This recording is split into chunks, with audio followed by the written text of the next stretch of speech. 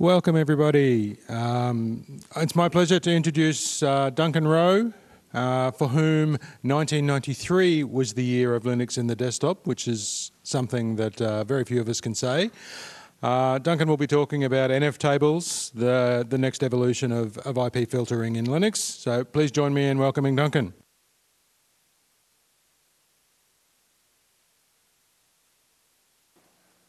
Oh, thank you, everyone. Is this working? Hello? Can you hear me all right? Oh, good. Well, welcome to this presentation on nftables.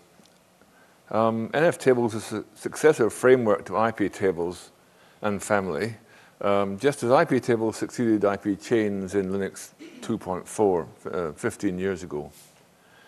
Could I just have a show of hands how many people are familiar with iptables?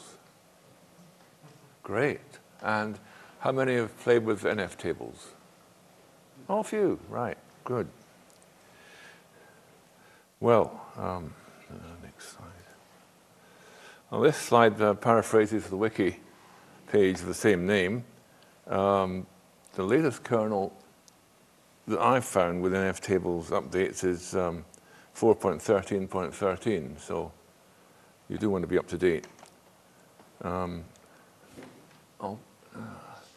NFT is the command line utility, and there's the project homepage. Yeah, the compatibility to run iptables over nftables kernel is kind of separate, so I'll deal with that now and get it out of the way. Okay. iptables, nowadays when you get an iptables distribution, everything's a symlink, practically everything.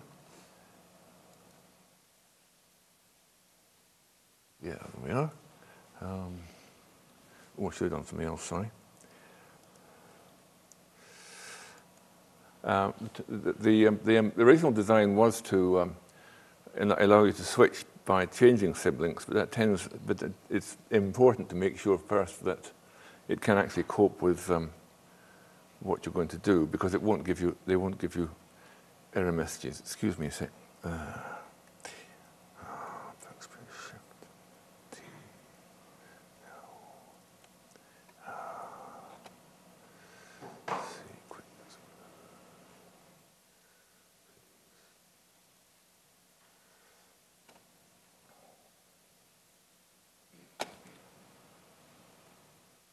There they all are, and you see there's a compat for almost everything. The IP6 tables compat, iptables compat, and they both point to these great big blobs that do things, xtables multi and xtables compat multi. So you could just change them, but the volume up. Do I have control of that, or is that someone else?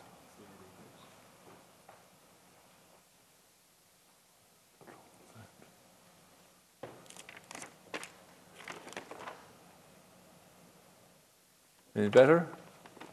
Oh.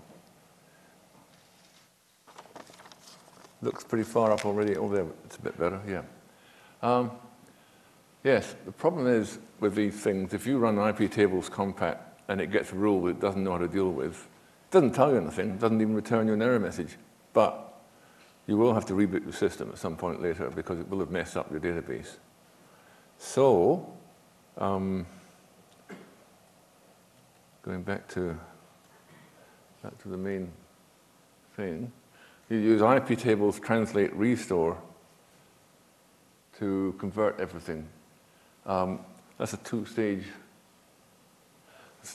process. First of all, you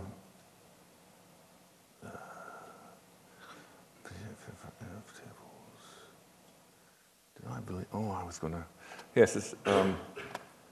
I'll show you. I'll get it from the wiki because that's what it tells you how to do. Yeah. First of all, you do an iptables. Oh, it's funny doing this. Turning around. You do that one.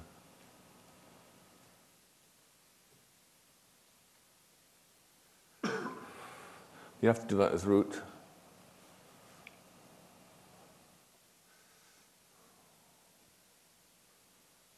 There's root. You can see it's dark red color to remind me it's a root prompt. And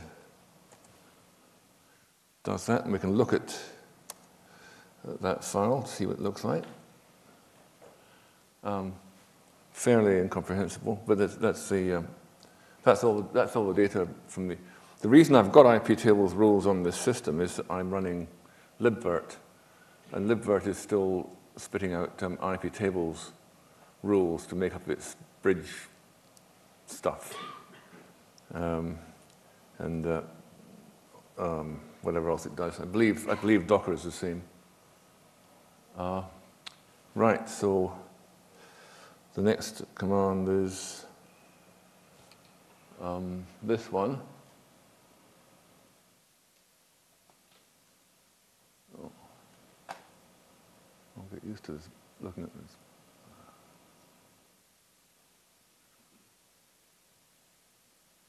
Now, what we're looking out for when we run this is we're looking out for commands that it can't translate.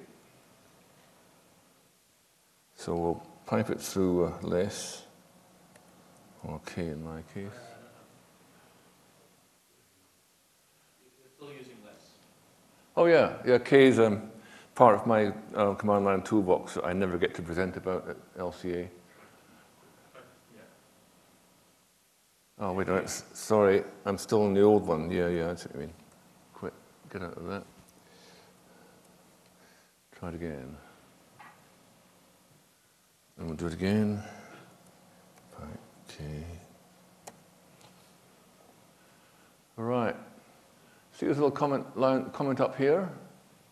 -t mangle -a post routing. It hasn't translated that one. That's why it spat out a comment to say I couldn't do anything with this. Many of these chains that it adds, they were in the original rule set, so it does it. But it doesn't need. You don't need them. You don't need chains in in NFT. You don't need chains that don't have rules. But except you have to have the post routing and pre-routing. Otherwise, it won't do that. You have to have them whether they've got rules or not. But everything else, you can actually remove a lot of these rules. They aren't required. But I'll be doing a bit more of that later. So anyway, this shows that at the moment libvirt is not a candidate for moving over to nftables, which is only a problem if you want to do natting yourself, because old iptables nat and nft nat fight. You can't have them both at once. That's the reason why you really want to move stuff across. Okay, that's that demo. So I'll go back to here.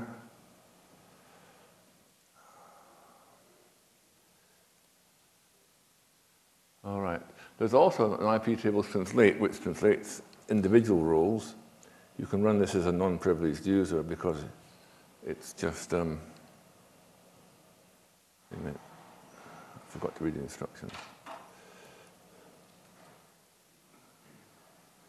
.1.a, yeah. So, I'm focus. Yep.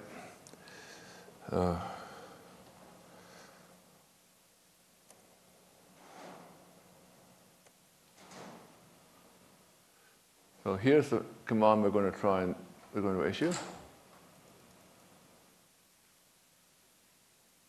It translates that. That's the. If you would have had iptables there, then you would have had all this stuff. That's just the iptables arguments. It's made an NFT rule, which hopefully makes sense. The family, the internet family is IP. The table is NAT post. Table NAT chain post routing. Now it's been a bit conservative here. OIF name is the textual name of the interface, and it's made a rule that will compare that every packet that comes through. It's actually more efficient if you know that that interface is a fixed index number, which it does have because it's a hardware device. You can actually just use OIF, and that would be more efficient because that does a numeric comparison on the interface index. So it's, with these translate tools, you really want to go over what they've produced and trim it a bit afterwards.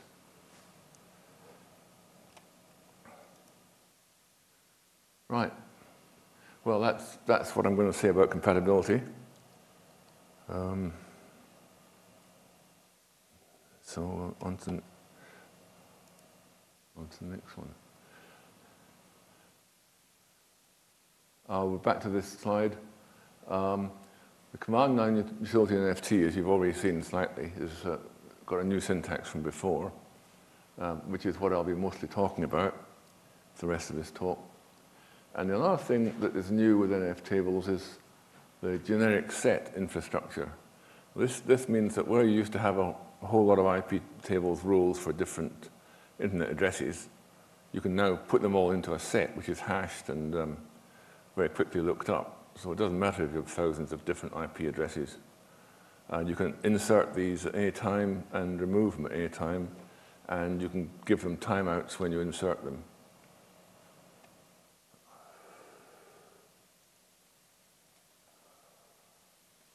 Now this is the flow that packets go through the system. It looks very similar. It actually is. It's the same flow. The flow through the system hasn't changed.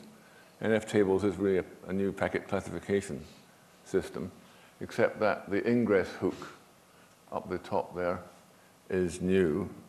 That lets you look at packets as they come off the controller. So that's that. Quick look at that one.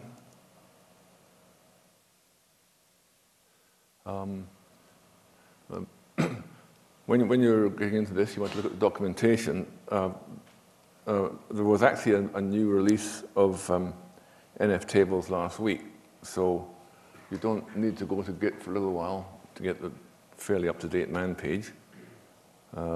Here it is. It's quite a daunting thing. It goes on for a long time. Oh, I've lost focus. It's full of tables. It's a very good reference source. It's full of tables of what stuff are. And we'll look at that again. I'll show you something from that later. Okay. The next thing is the wiki. That's a much more gentle introduction to nftables, and that's what I used when I was, well, you saw me using it before. That's not the index, that's the next level down, but the index is just there.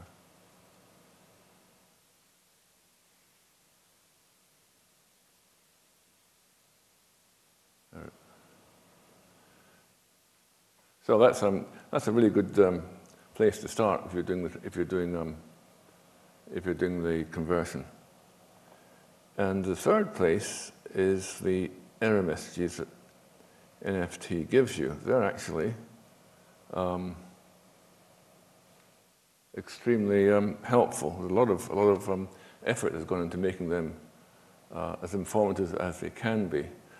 The way NFT works is it builds up an image in memory of what it's going to give to netfilter, and it gives us a whole lot.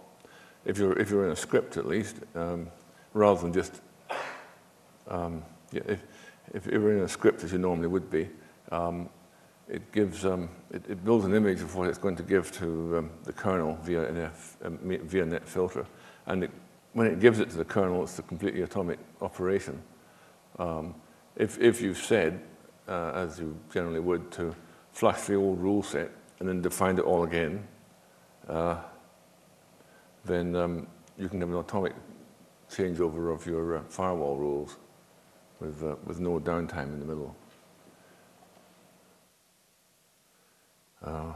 Right.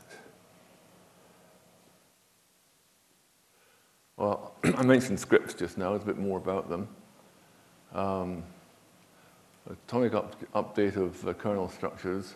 If you make a mistake and your script is rejected, then nothing happens. And the script reflects the hierarchical nature of nftables. So a single script, I'll be showing you one in a little while. or now, is a single script can be all your rules and laid out in a form where they're quite, well, they're sort of logical and easy to see. I'll just put it up.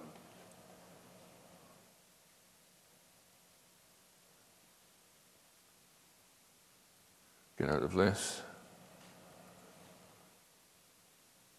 Maybe. Come on. Oh, that's the man page. You can't get out of that. Especially that. Yeah. Sorry about that. This one.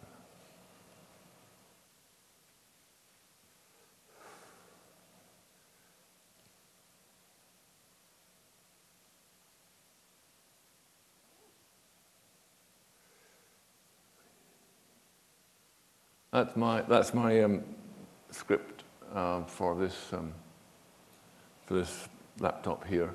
Basically, it's trying to keep out nasties from the wireless LAN, and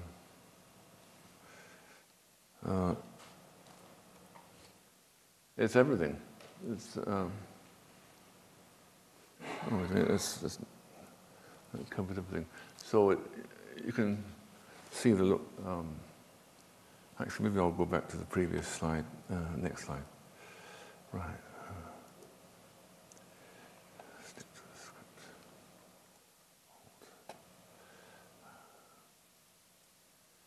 Okay, this is a brief summary of the hierarchical nature. You've got tables, which are per address family, so you can do absolutely everything IP filter ever did in one single table. Or you can have multiple ones if you want to have, because you can flush tables, so you might have different subsystems that when they come up, make a table, and when they go down, get rid of it. Tables contain chains. Chains get their input either from the kernel via what's called hooks, which is how the old chains worked in IP tables. If you've got a hook, it means this chain is going to get given, like with filter. If it's a filter chain and you use the filter hook, you get the same as IP tables filter used to do. IP tables table filter, and then rules which are inside the chains, which is what they sort of were in IP tables, except that the rules are now separate lines of their own and can have multiple tests and even multiple actions. In more detail of these three, these tables, you have to have a separate, there's a new INET table, so you can have a table that covers IP4 and IP6 all in one table. Some rules are specific to one or the other, such as if you give IP4 addresses, it's obviously an IP4 rule, but ports are like common between them. You only need to have tables for families of interest. If you're not doing anything with ARP, or if you're not doing anything with IP6, you don't have to have an IP6 table, for instance. And as I mentioned before, yes, you can do everything for a single family that the corresponding tables utility did, and you can have multiples. I just said that. That belonged with this slide, really. Okay. Right. Chains contain roles. They have a default policy, drop or accept, and they can. Yes, you either get input from a hook or you jump to them, which is like you did in IP tables, where you jump to chains. You can still do that. And several chains can have the same hook. That's a bit new. The order in which they are processed is set by a priority. And priority is part of what you have to or may give anyway when you declare a chain. You declare its priority. The more negative it is, the higher the priority.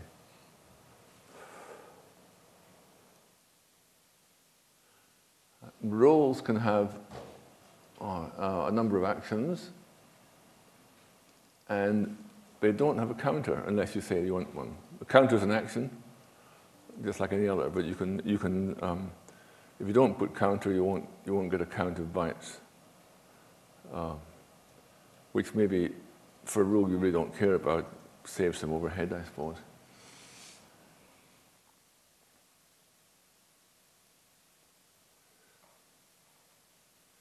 Now, look, moving on to sets and ranges.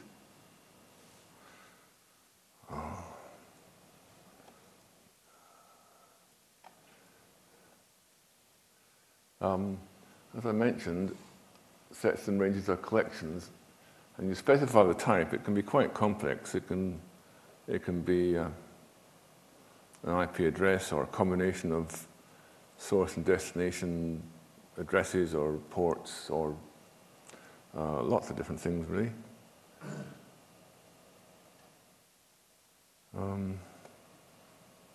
Yes. Oops, wrong one. So I have a demo for that.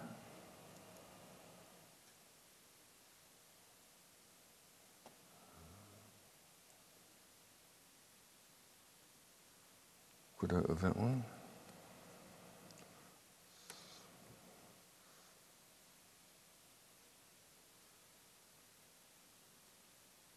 Not that one. Oh, that was all right. That's it. This is if I was running BitTorrent and I wanted to run it on port 7500, so I want to let these calls in. This is the command.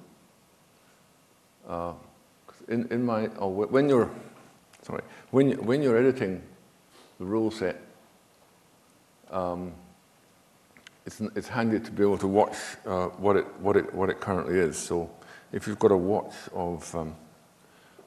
going on what is the current rule set, you can see it change as you do stuff. So I happen to have one that I prepared earlier. That's actually running every 2 seconds, looking at NFT list rule set. And if I can add this element,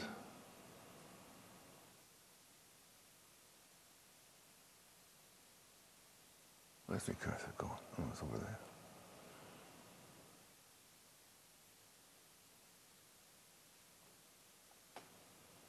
And see the elements popped in there. So, and I can take it away again.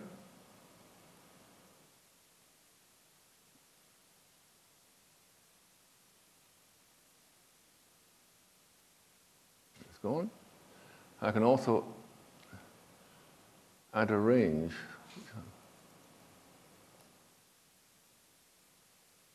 But it gives me an error message. And looking at the error message, it's explained quite well. The declaration of my chain, my set, I said what it was. I said it's a collection of objects of type INET service or port. I didn't say might contain intervals. So it's built a more efficient set which can't accept intervals. And the fix is to edit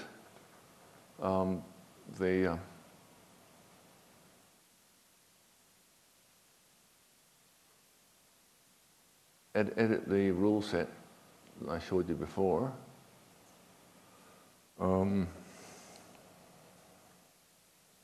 And put that flag in.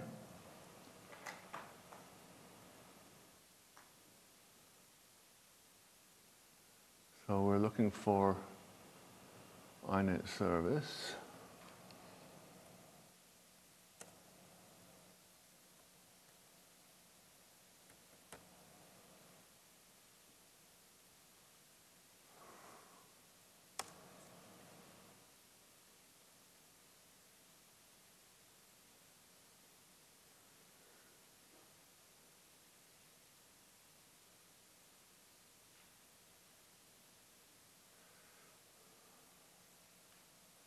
Don't think that's the right one.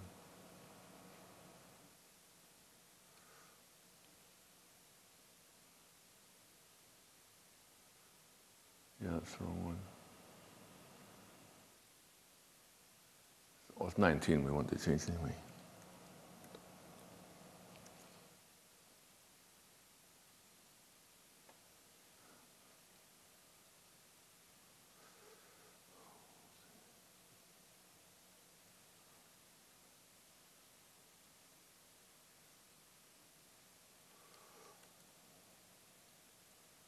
And I've set up this so that I can just bind a key to actually obey this script.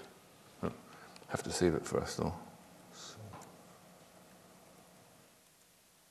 And the last line in the script prints out what the table is now, but you'll see that on the monitor we've got flags interval.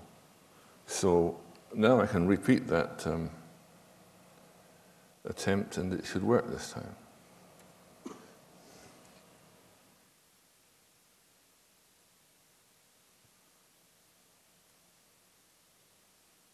And there they are. And I can remove them again.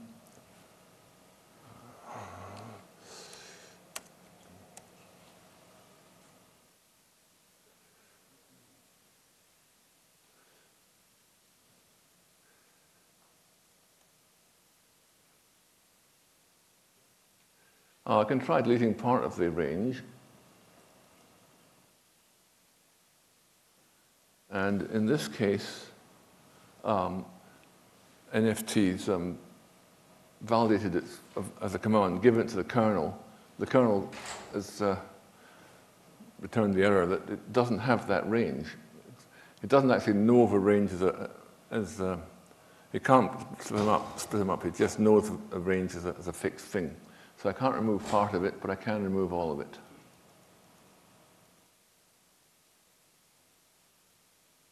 And they've gone. There we are.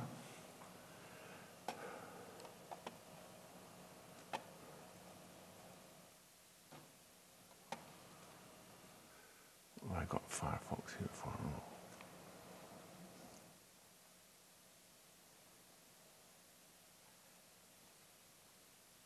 Oh, sorry. That, by the way, is the log file. That shows those are things that the rules are logging.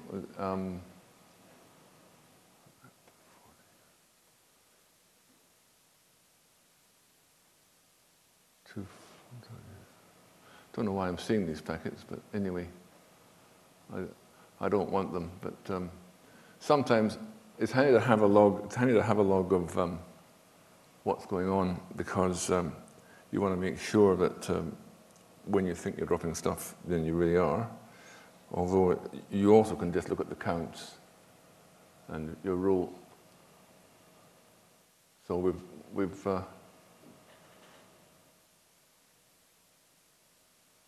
according to this, we've only this is continuously issuing NFT lists every 2 seconds. So I don't know. Packets. According to this, we've only logged 2 packets, but according to what you saw, there are a lot. So something going on there. I have to look into.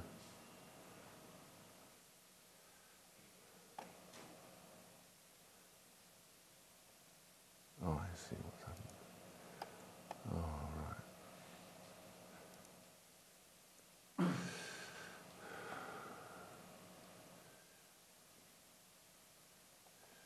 Okay.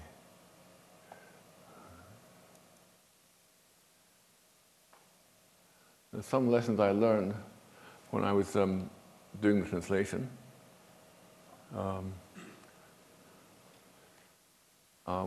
NFT will, if you accept related packets, that covers all manner of things you might not expect. In particular, it covers successive pings. And if you're trying to rate limit on pings, you have to make sure to do that before you accept the related packets.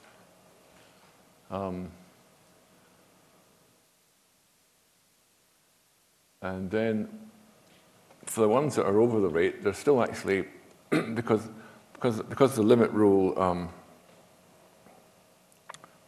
just says how many it's going to let in, And those packets let in are now classified as being all right. The rest of the packets, the rest of the pings are actually still there waiting to be classified, so you have to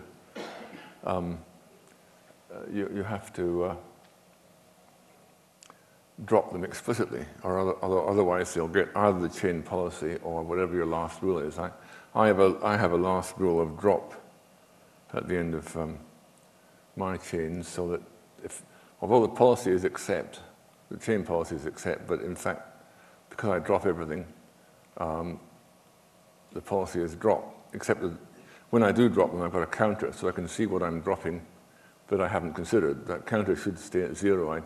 I aim to consider everything. And then, so that's what I do anyway. And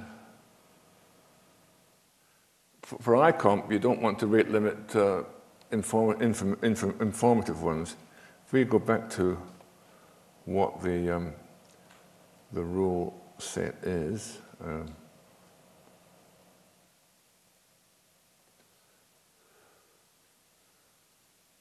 just disappear again.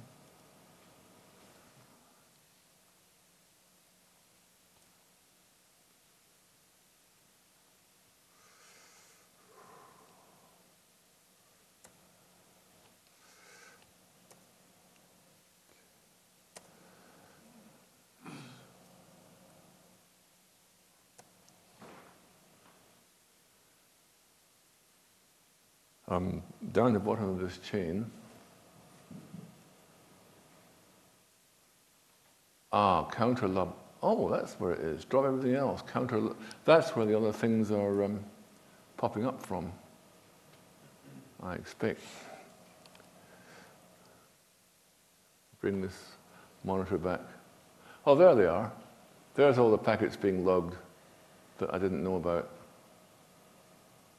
Oh well, maybe I don't. Maybe it is okay to drop off the end. That's where they're mostly going. So these are packets that I didn't accept. Packets that didn't accept, and there's quite a few of them. Keeps on going up, and you can see the logs down one level down.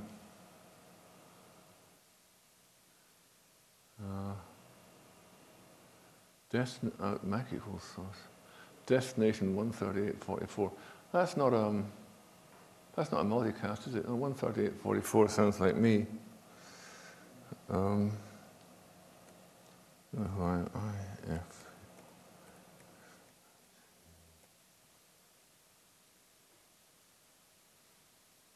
Yeah, 133.44, 249. 138 is me, so it's sending stuff to me that I'm throwing away. Yeah. Don't know why, don't know who that is, but anyway, I'm not getting them. They might be, oh well, don't know what they are. Anyway, that's interesting. So stuff is coming to me. Anyone see what the port is?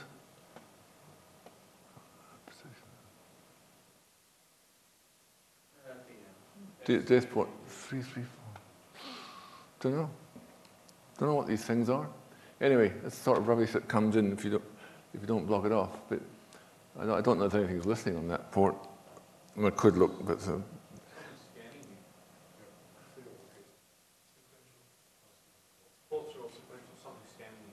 oh right. Well, there you are. That's why you have iptables. That's why you have nftables. Yes, so they are. Wow. Yep, something's trying to get in. Well, they can try for a long time before they find anything.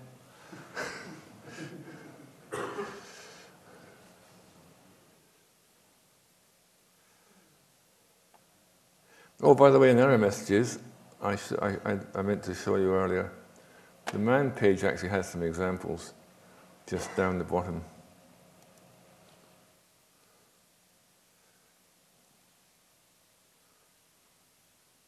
Oh, come on. Oh, I haven't got focus.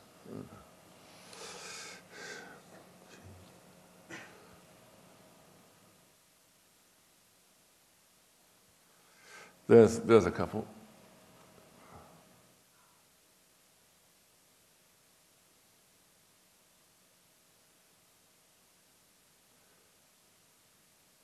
So they are very quite explanatory. I think you'll agree. Just haven't seen that good. Anything much else that good. And there's the old op not permitted. That's where NFT can't actually knock it back. Looks all right. Gives it to the kernel. Kernel says, no way. So wonder they're still scanning. I expect they are. No. That's it.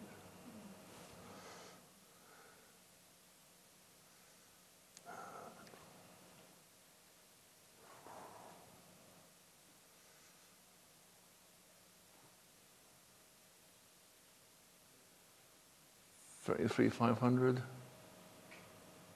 Oh, looks like they've given up. Going to $33,500 and stopped.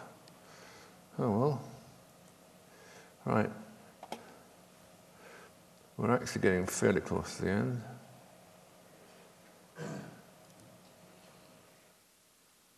Yeah. Oh, I mentioned this when I did the edit earlier. For some reason, Meta L4 Proto, which is mostly hidden. Lots of tests that you do will imply that, but for some reason, unless you're actually inside, unless you actually do a list while you're actually inside the script, you don't see it except for cases where you have to put it. You have to put it sometimes because that's the only test on the line, and if you didn't put it, it would be a syntax error. So I could show you. Oh, you've probably seen enough. Okay, and I think that might be it. So let's look. Yep. All right. Well, hope you found that comprehensible to some extent, and I'm happy to take any questions. Microphone person. So the set capability seems to be like IP sets from that are used with iptables. Is there I'm using IP sets. Is there are IP sets more efficient when used with iptables? I would think they must be. I would think they would be I think they would be somewhat more efficient because they're fully integrated. But they are quite like IP sets. You're right there. There's actually some benchmarking that's gone on for that. All right. So a while ago, I think it was probably about 2 years old, but you can actually find some benchmarks that a particular Red Hat team did. They put it on their blog.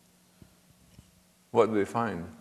They found that there was very little difference. Oh, okay.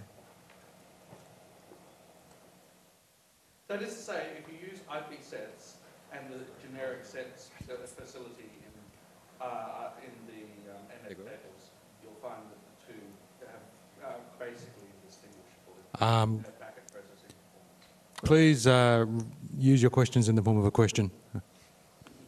So apparently much the same according to the benchmarks. So thanks for the introduction. I'm still kind of confused as to why did we need an entire new file subsystem with a different syntax? Why was it just not an improvement to iptables? We're using what we've been writing and using for the last 15 years, as in all the rules that we already have. Well, it wasn't my idea, but I will show you something else that I didn't mention before. When you come to, you see I'm just doing an NFT list rule set. And that's showing everything. That's showing if I had IP6 rules, if I had iptables rules, if I had ARP rules, it would show me everything. Now, if I want to see everything that is happening in iptables, I have to, that is not so simple. This is the command that I ask people to do if I get questions about IP tables on Experts Exchange. Right, yeah, I do that, but you could extend the user space to just add a -all that does everything without changing everything like it's been done right now. I mean, you're right about what you're saying, right? But you could just extend it without redoing everything with a different syntax. Well, you want to be sure you know which table has got which rule in it. That's why I've got the set-x. So I know here I'm missing the mangle table, and it's got a rule in it, and I can tell it's in the mangle table. I haven't seen the output from -all. Is that? I'm not saying it exists. I'm saying I was kind of wishing they were just added and we could keep using what we have. I'm still not convinced as to why you need to switch to nftables as opposed to just adding the missing bits to iptables as improvements. The wiki says something about why nftables.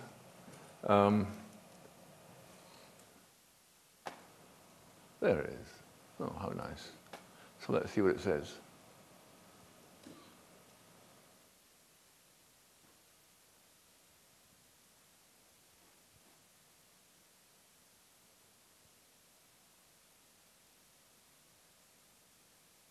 Oh, it's partly a maintenance issue.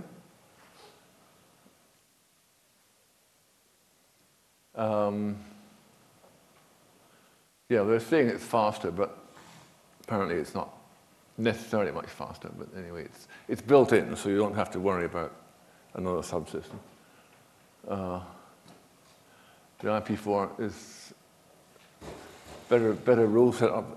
You know, the atomic rule set update is well, that's their justification. There we are. I'm not them. I can't. But that happens with everything. It's been the theme of the conference, you know, how stuff is replaced by new stuff, and that's just how it is. Okay, we have about 3 minutes left, so please raise your hand if you have another question. In the meantime, I have a quick one. Duncan, do you expect that this will fully supplant iptables, and if so, what sort of timeline are we looking at? Well, Pablo said to me that they could have easily done that missing mangle table checksum thing, but they just didn't think anyone wanted it. So I would say as people find things that can't be done, well, there are one or two known areas where they're still working on it. It's not a big team, so it's just been an absolute guess on my part, but till it does absolutely everything, or I don't know, it might be a year or two before that. But for now, a lot of people can start moving over because it does enough for them. Is it included in distributions? Well, yeah, the Slackware distribution that came out 18 months ago had nftables, because I used to maintain the Slack build when it was 14.1 and it wasn't in main Slackware, and then my Slack build became replaced by the standard distro 18 months ago. That would be quite an old version of nftables. I wouldn't use it. I'll get a new one from the newest released one now. But yeah, so if Slackware's doing it, I should think everyone else must be, but I don't know. All right, we have time for one last question if anybody has one. All right, please join me in thanking Duncan.